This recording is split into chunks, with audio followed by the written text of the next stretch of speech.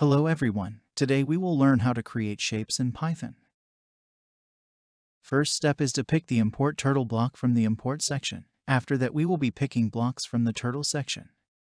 The next will be the turtle block. The next block will be the screen block. Now we create a variable named sides in the variable s section. Now pick the sides variable block from the variables section. Pick int block from the statements section. Now pick the input the block and place it in the int block. Now head back to the sides block and insert the int block. Add in a for loop from the loops section. Edit the for loop and enter sides.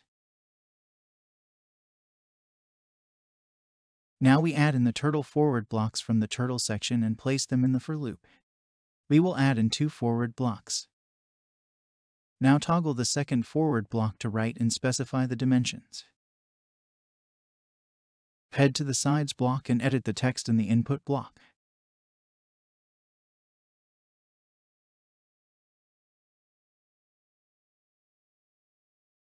Perform a final check and if correct, run the code. Enter the number of sides. The desired shape starts forming slowly. Similarly, you can use variables to create different designs, patterns, and shapes in Python.